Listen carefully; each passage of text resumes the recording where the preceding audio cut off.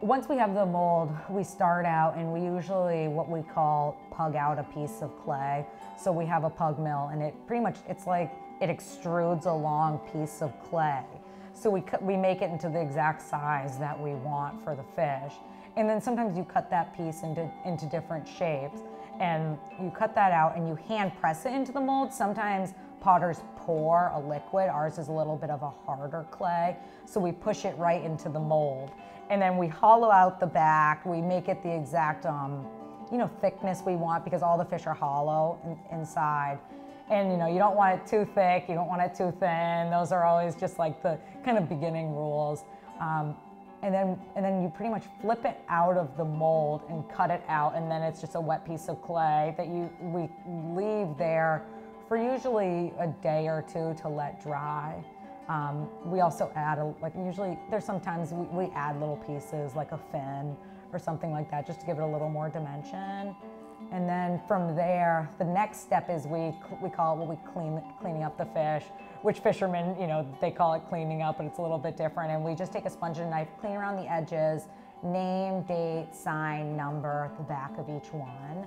And then from there we start to paint. We put backs on. Yeah, and then we start to paint, and that's really what takes the longest and, is almost the most difficult, after time, because there's just more things to learn, so. And with the painting, we have to put on a bunch of different coats, depending on the fish. It could be like anywhere from 1 color to 5 colors you end up spraying on, and then there's hand painting too, so that's another, and that takes around like 2 to 3 days, depending on what fish you have and how much hand paint there is. The more hand paint, the longer it takes. And we do big batches, so we'll make a whole bunch of a certain fish. So if I'm making striped bass today, I'll, might make striped bass all day today and tomorrow, and then we paint and we have a big banding wheel, or we have a big Lazy Susan. Kind of like a lazy Susan. So we get a whole bunch of them on at a time, just to make it go by a little quicker. And then what really takes the longest is the firing. Once we get a whole kiln load, we jam pack the kiln with all different fish. We have a bunch of different layers in the kiln. And the firing process is a full 4 days from start to finish, and it will come out on the 5th day.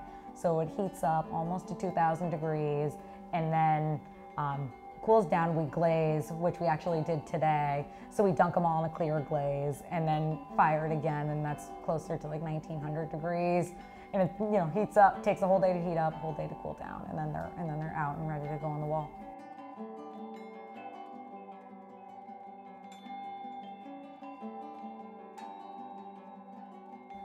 I'm Caroline. I'm Lauren. This is Grainger Pottery. And we're Sandwich Local.